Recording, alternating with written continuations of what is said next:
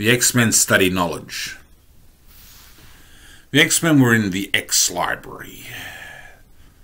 Magneto was there. Wolverine went, "I'll catch you out, Magneto." Well, Magneto put out his hand. "I have magnetic powers, and they work on adamantium." Said Wolverine, "Leave it be.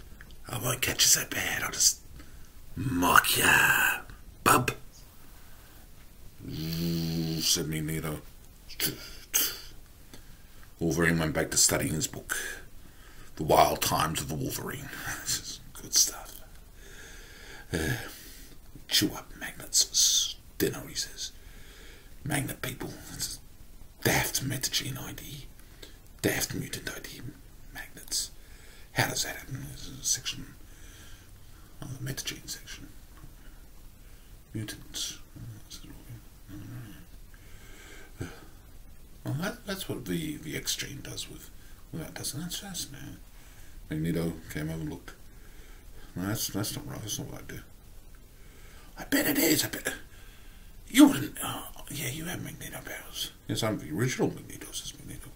There are others, though. There are others, Wolverine. Watch it, Clawboy. Professor X was observing them having their little tete-a-tete. Funny. Funny, he says.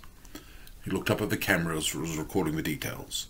And later on that day, he went into the private room and reviewed the day's activity in the X-Library, watching Cyclops study the history of the world in the Planet Times catalogues.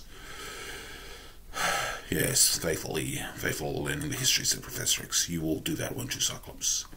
So you can combat any situation. Be prepared, Boy Scout, be prepared, he said. A well-chosen X-Man. Jean Grey sipping on tea. Is that Earl Grey? Oh, it's Lady Grey. She would sip on Lady Grey tea. She would, wouldn't she? She would, yes. She would. Yes, Jean Grey sipping on Lady Grey tea. Reading an issue of Vogue by the looks of it. How did that get in there? I should cancel our subscription to those magazines. So Professor X is...